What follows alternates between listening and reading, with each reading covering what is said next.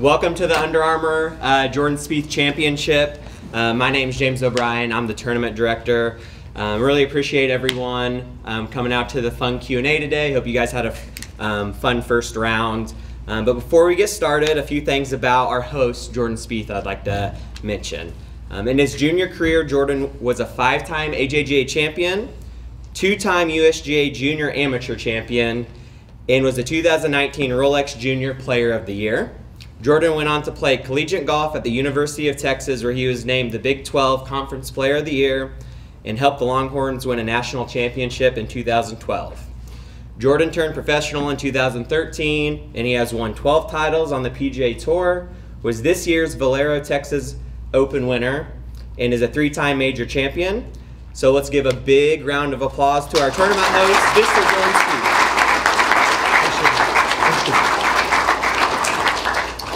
Well, awesome. So thanks so much for being here, Jordan. Yeah, I know it's a busy time for you, especially with the playoffs right around the corner. So it means a lot to all of us and to be here at your event. So, but I know we don't have too much time with you, so we're going to just dive right into some questions. So, and as you know, all you submitted some questions via Instagram, so maybe it's lucky enough that we're going to ask some of yours here. And if not, if they're, we can open up for if any of our questions lead to any more, then definitely. There might be some opportunity for that down there. So, but here, first one. So, do you think something set you apart from everyone else when you were a junior golfer, kind of being on the upper end, and if so, what? I played a lot. Like I loved playing. I didn't love practicing a ton. I grew up at Brookhaven, which is probably 25, 30 minutes north of here. I'm not sure, some of y'all may be familiar with it, but I grew up there and they had this little AstroTurf chipping green, and it was super firm, so there was one bunker and a netting, and it wasn't like a great chipping facility to practice at. Now they have a great facility, but I had to learn to kind of spin a lot of shots, like hit flop shots, stop the ball really quickly on those kinds of greens. So I used a lot of imagination in practice that wasn't maybe totally necessary for kind of the events I was playing at the time, but as you started to kind of get short-sighted and greens get faster, greens get firmer, harder tracks, I think it really helped. And then I had a good group of friends out there that I played a lot of golf with in the summertime, played like 27 holes. And so you just learn how to score. I think that was the thing, was just learning how to score versus learning how to swing.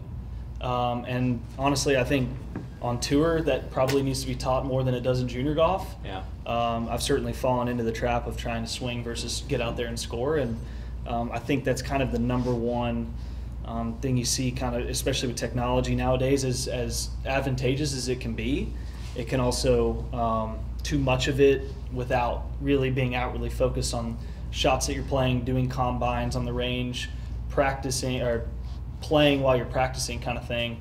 I think that's certainly should be emphasized more so, and then kind of use technology to help when you get a little bit off, to kick back get things into gear. So long way of answering. I think I stayed really focused on how to score, kind of learned how to go low, didn't get, you push 2-3 under and then you start getting nervous and then you fall back to even. You do that a couple more times and all of a sudden you feel a little more comfortable and you learn how to shoot 5-6 under rounds and go from there, where your firepower gets higher, and then the limiting mistakes on the back end I think is a little easier than learning how to make birdies, learning how to go low.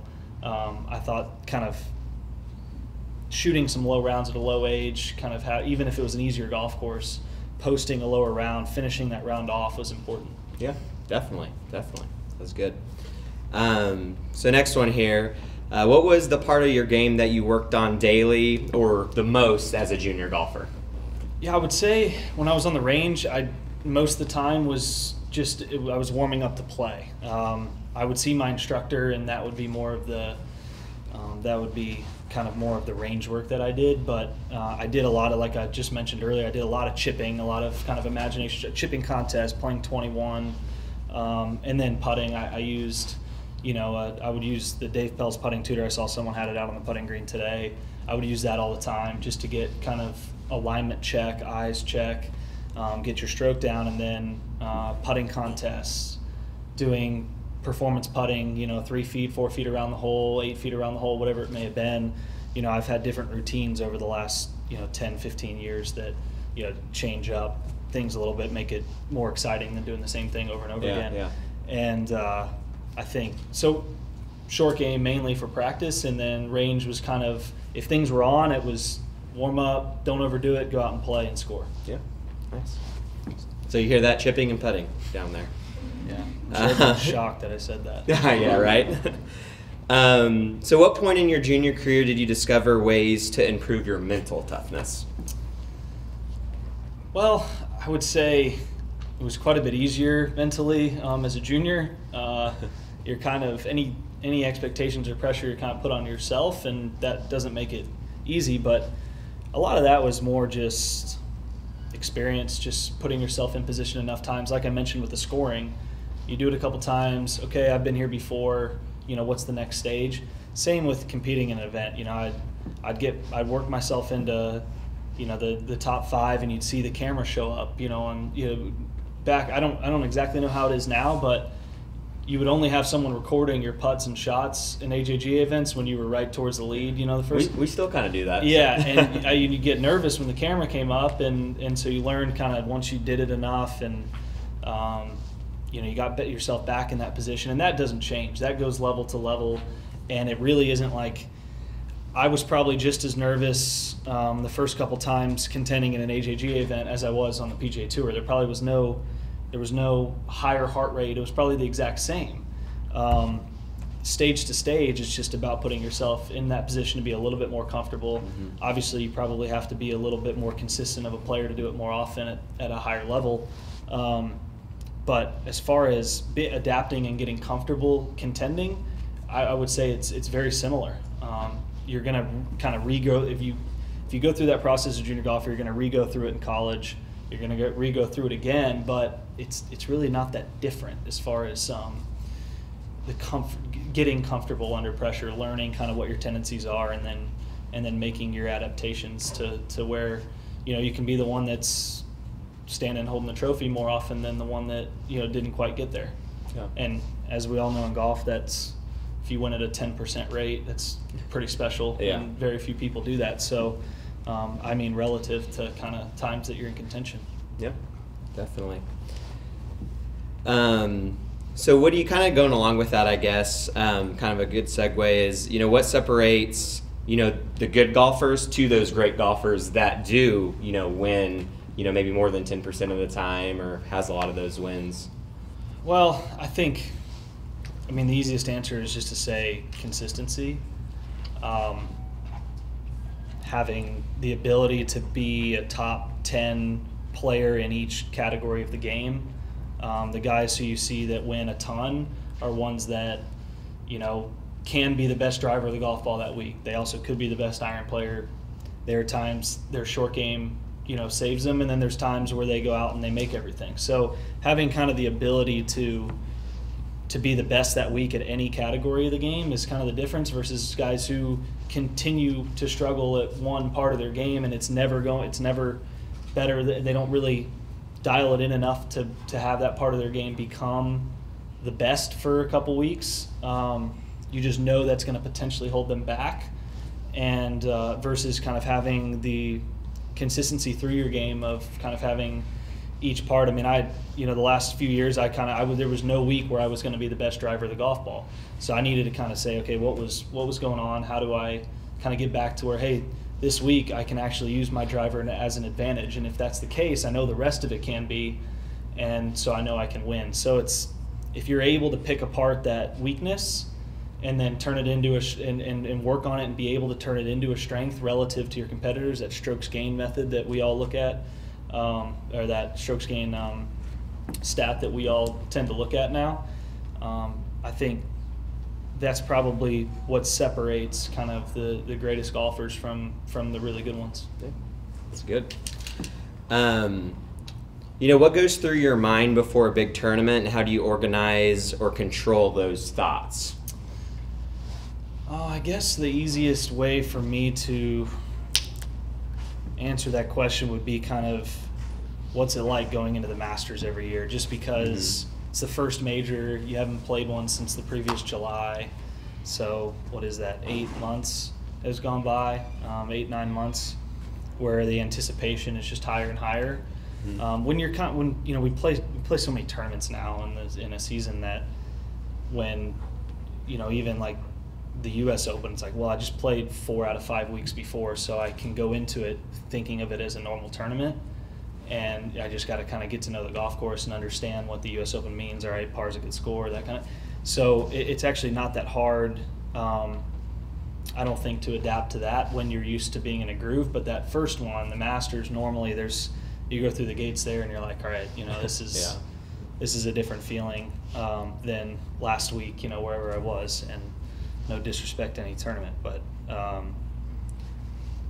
it just turns into a lot of it is less is more, is what I've learned over. I used to spend 8 hours at the golf course Monday, Tuesday, Wednesday before the Masters, and I've kind of learned to taper that into, all right, let's get kind of our heavy day out early, and then let's kind of taper it back, because if you're in contention there, it takes so much energy physically and mentally out of you that you don't have anything left by Sunday sometimes. And you can run on adrenaline, but it's not the same. But trying to taper it back and saving a lot of strength going into those weeks, which seems like the opposite of what you see most people do. Most people, when they're going into the biggest tournament of the year, are just preparing unlike any other tournament. And I try and approach it like another tournament, having done a lot of the heavy work the week before into kind of that Monday, maybe early Tuesday. So it almost, I don't feel underprepared, because I actually feel like I'm going out and my range sessions turns into, instead of hitting 200 balls, I've hit 75, but they were step back, pick a shot, pick a target, what's the trajectory, here's the drive on 14. And actually playing the golf course on the driving range, you actually hit less golf balls, but you get on the golf course, you're like, okay, I just hit that shot on the range. And you can just start to kind of just try and hit so many shots, and I don't think that helps as much leading into those big tournaments. You almost want to feel like, I just hit this shot, let me work on, okay, I didn't really, my draw 3, what I need on number 2, doesn't feel that great. Okay, let me spend 5 shots hitting that one, make sure I start to actually feel better about it. So tapering it back, almost approaching it like the rounds as you get into it, and being out on the golf course doing a lot of shots on and around the greens get me most prepared. Okay, nice. Whoever submitted this question, I'm interested in. This is a good one. So how did you find and choose your caddy, Michael Greller?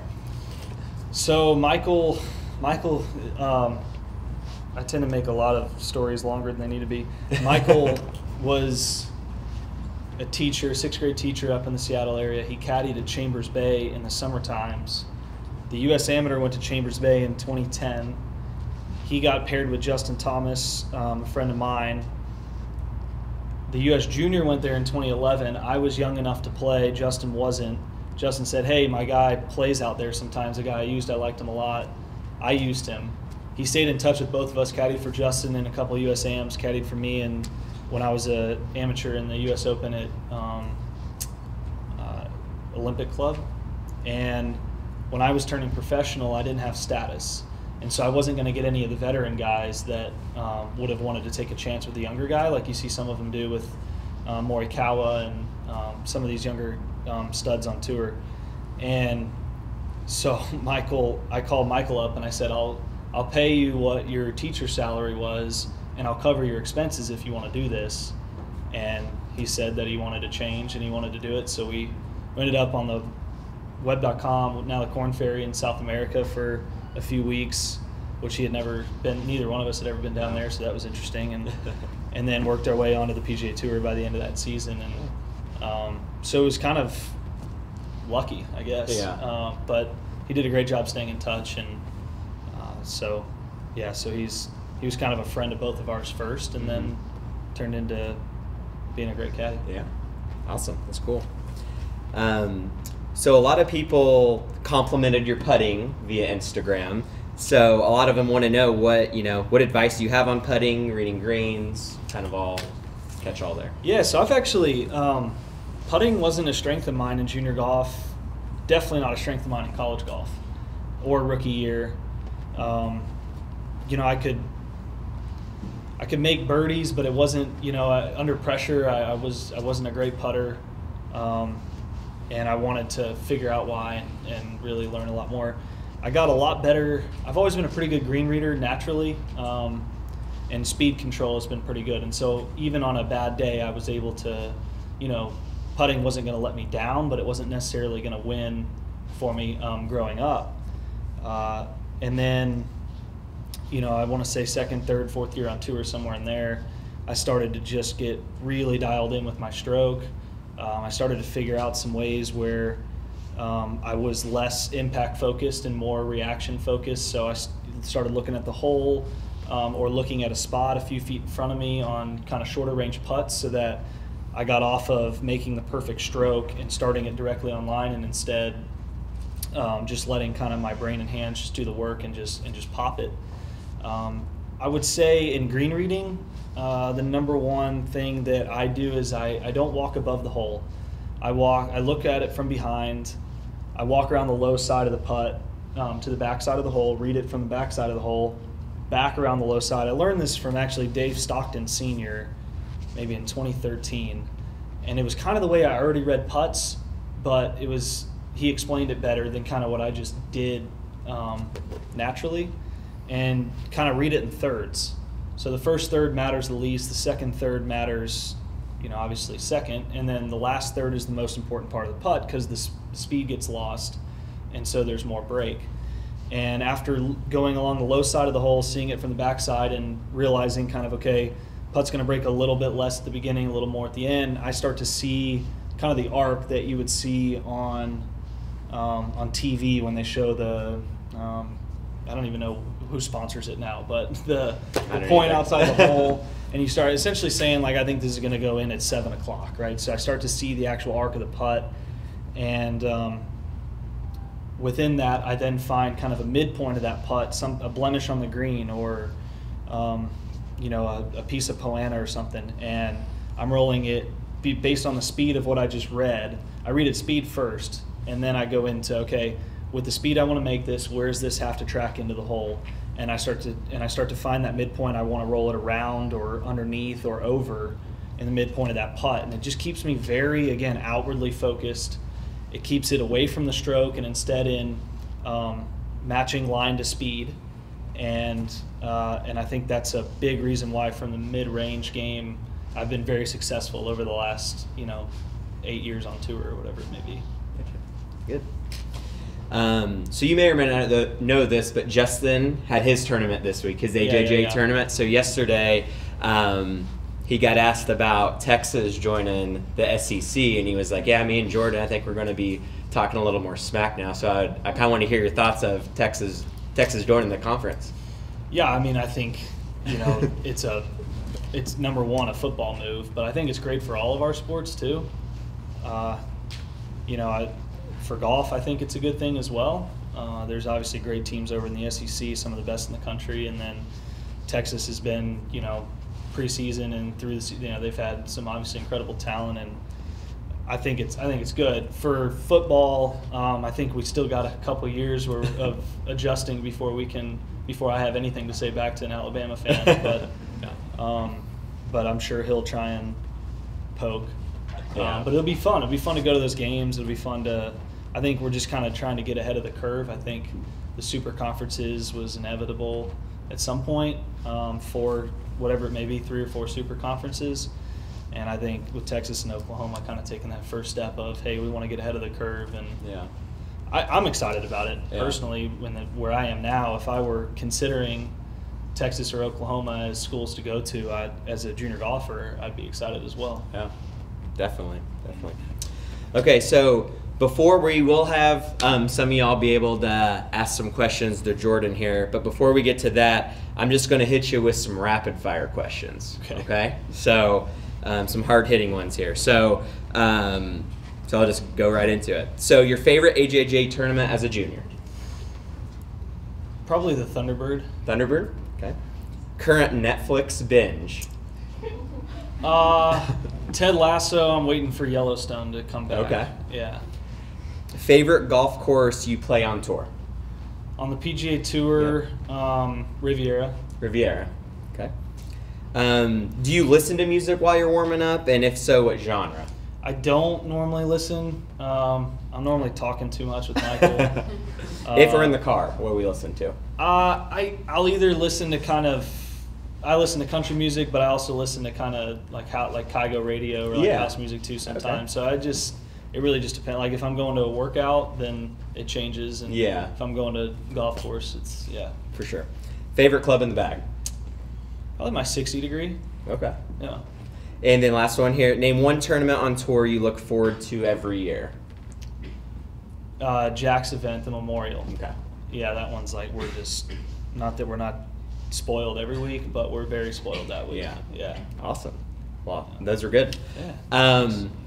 Okay, so if you have a question, feel free to raise your hand. Emma will kind of call on you, and we just want you to stand and then say who you are and fire the question off. So I know we have some out there. Everyone's being shy. Sir? Yeah, we'll go. Chip, go ahead. Yeah, get us started. Simmons, my wife Marcy, who's hiding from me because she knew I would ask the question. We were on this tournament committee with James, so but there are a couple of things I wanted to thank you for before my question. First is I wrote a letter to your and Andy's foundation on behalf of a friend that runs a foundation for autistic children, and you responded with a contribution. Second thing is, my boys, Brooks and Charlie, have crossed your path a couple of times. They train where you train, and you've always been gracious enough to stop and speak to them, despite the fact that you're a busy person that's got a lot of other things to do. So I just wanted to say those were two things that everybody here doesn't see on the Golf Channel, and I wanted to thank you for it. Appreciate that. Now my question is, I've looked around, I'm the oldest guy in the room, right? So I've confirmed that. And I was just curious, with all the advances in the science around physiology and nutrition, what you see is the lengthening of players' productive careers. See, Westwood, Phil, a lot of the older guys. And so while I'm a big fan of yours, I do find myself rooting for the older guys every now and then. Fair enough. But how has that changed the view of the longevity of your own career? And how do you think that impacts opportunities for younger players to break into the PGA if all the young stars like yourself are going to be around for another 20 plus years? Yeah, it's a good question. I never thought. I guess I've always thought of going into professional golf as a 25 plus year career. Anyways, I've always been confident that I could stay healthy and compete till 50 and beyond. But to see these guys in the level they're competing at now gives me quite a bit of confidence on being able to compete at the highest level in your 40s and beyond consistently. I guess when I looked at it, 10 years ago, it was okay, these guys are still playing PGA Tour events, they're still here and there, they're competing in a major or winning a tour event, but you don't see the consistent, what they, top 10 in the world like they were when they were, in their 20s and 30s. I think now it's even more possible after seeing what these guys are doing, kind of almost trailblazing the caliber of play in their 40s and even after 50 years old. When you mention, the younger players getting out on tour and becoming successful with the idea that we would be the older guys and still on tour at that higher caliber, it's weird because you're seeing no issues with the average age getting younger, even though you have these, half a dozen to a dozen guys that are in their mid 40s to early 50s still contending. It's odd. You'd think that would mean it's harder for the young guys to get, but it's almost I think the average age is down, but the chances of competing and winning at any golf tournament now ranges 30 years when it may have ranged 15 or 20 for 20 straight years on the PGA Tour. Does that answer that? I mean, thank you. I was curious what your perspective it can be young, it could be anyone. It's so competitive. It's very difficult to win. the tournament I won this year, I thought going into it, if I just kind of played patient golf, shot a few under, just played consistent golf like that week, it'd be no problem. And then I got Charlie Hoffman shoot 66 in the same group, and I'm like, give me a break. He chips in twice. Yeah, it's just very rarely do you see a situation where people are taking their foot off the gas anymore. You normally have to go win tournaments, and that's every age. Phil won the PGA this year, and then Colin just won the Open, and they're 30 years apart. So. And that's not abnormal week to week right now either. Thank you. Yeah. It's inclusive of everyone. All righty.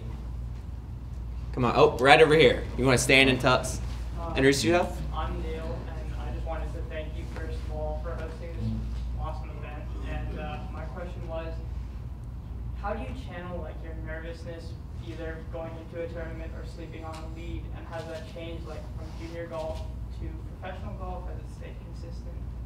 Yeah, it's a really good question. Going into a tournament, you can be, you're anxious, right? More hopefully because you just want to be out there and get going. You don't want to sit around and wait any longer. Hopefully it's anxious and not kind of not anxiety. You know what I mean? The difference there. I would say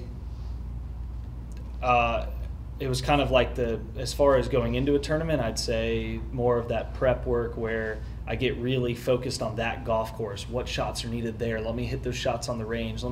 So I can get out there and be like, man, I already hit this shot. I just hit it, an hour and a half ago. This one needs to fade a little bit more. I need to take 5 more yards off of it, adjust off of that shot I already hit, kind of thing. You just feel more prepared, makes you more comfortable. As far as sleeping on a lead, that has changed. I used to just kind of sleep fine, in junior golf, amateur golf. And then, I had the year I won the Masters, I was leading after each round, and I was 21. And I had the previous year finished second, where I had a chance to win. I think I was tied for the lead going into Sunday. Took the lead on the front 9, lost it on the back to Bubba. And I went in that next year, and the expectation was to close that out, and it was 4 shots going into Sunday. And I remember thinking I wanted to keep myself up so that I could sleep in, because I didn't tee off till almost 3 in the afternoon. And it didn't matter. I still woke up at like 6:45. The second I knew that what that day was, the second I woke up, my heart rate goes to 80 from 60, right? So there was not a whole lot I could do there except for just kind of I've been working a lot lately actually on some breathing stuff, some neuro stuff. Did a lot of research with this company and have been practicing kind of how essentially to get in the zone via breathing. And so I do a lot of that now that really helps after sleeping on a lead. And then the other thing is just managing the expectations. It's really hard to do because you want it so bad, you want to win so bad. But the idea that you can wake up and say, I've done all the prep I can, I'm going to picture every shot the way I want, I'm going to be fully committed today, and same with every putt. And if it doesn't work out, I'm going to figure out why, and then I'm going to be better the next time. And if it does work out, why did it work out, And let's duplicate that, and let's get even better. So more just being just as competitive, but not needing to win. Instead, recognizing that it's going to happen the more consistent, more often you put yourself in that position. So I sleep easier and easier as the season goes on, the more times I've been in that position, versus this year in Phoenix was the first time I'd had a lead going into Sunday in quite a while, maybe the 18 Open Championship, and I didn't sleep very easy. But the next week I had the same lead, I slept great. And I went out and I was fully committed. I felt like I played well. And at Pebble Beach this year, I had a lead starting the day, and I didn't win the golf. I didn't even get second. I got third, I think, which afterwards, I have to answer questions on why that's disappointing. And to me, I'm like, I actually felt more comfortable. Just wasn't my day. Swing wasn't quite on yet. I knew it wasn't, but it was on good enough to win, and I just didn't produce the shots. Just didn't execute. And if it's an execution error, I'm fine with that. If it's a decision and I let myself make these mistakes, I guess via getting in my own head, something like that, then I'll be mad at myself. But I went into that day, I'm like, well, it's coming, and I'm fine with that. And it's an easier way to sleep if you're kind of not, you don't need it. Instead, you want it, but you don't have to have it, and you know it's going to come. Good question. I think we have time for one more question, real quick. Did we? You can get both of y'all. If you weren't a professional, what career path? Good one. I'm probably not the best person to ask that. I wouldn't recommend dropping out of college like I did, but I didn't really have a great idea other than luckily golf worked out. I was gonna try to go into the business world. I studied communications at Texas the brief time I was there, but I would have tried to go into the business school. I would have loved to have been an entrepreneur. I've kind of taken that a little bit into, how I spend some of my time now. But hopefully that answers that, yeah. I didn't love school enough to be a doctor or lawyer, the extra school. But I liked kind of the real world and kind of, selling. We'll get you right up front here. Okay. Hi, I'm Daryl. Thank you, Jordan, for hosting the tournament. What would you say your biggest tip is for gaining distance, whether that's like in the workout room or mechanically in your swing? Sorry, I wish I had Bryson here today for you to answer. I've been actually focused more on the other side and trying to hit more fairways, even if it gives up some. But I've actually gained distance each year, whether that's technology or me or both. I would say yes. I mean, everybody's in the gym now. This has been the Tiger movement. It was kind of like that when I started, but even the last 5 years has been a different level. There's no space in our gym trailer that travels every week because everyone's in it all the time. Looking to just get more stable balance so that they can have that stability through the swing. People are doing lifting. There's a lot of different ways, I think, to go about speed. I've not studied much into it because I haven't cared as much as I have about other things right now to gain it, because I don't feel that I need to. I hit it further than I did when I was ranked #1 in the world, so I know I don't need that if I can make up for it elsewhere. But as far as I would say more in the gym than necessarily trying to change mechanics of a swing. I think power, it's a ground force, right? So it's figuring out how to use the ground more to your advantage within your own self, within your own swing. I think the second you try and break open to change a lot of things, it just jeopardizes parts of your game that might statistically be more important. Again, on that strokes gain category, they're finding that how far you drive it is just about as important as anything, but still not as important as proximity to the hole and putting. And so I would say within yourself, via the gym, speed work, fast twitch muscles, just to where you can swing your swing, but be able to potentially do it a little more efficiently, using a little bit more of the ground up. I mean, Rory, Justin, these are guys that are not very big guys that bomb it, and they have an unbelievable amount of ground force that they use, and they spend time in the gym perfecting it. It's not a real answer because I don't really know, but I would recommend swinging your swing and figuring out how to make that as fast as possible. Well, awesome. Well, everyone want to give Jordan a round of applause. Thanks.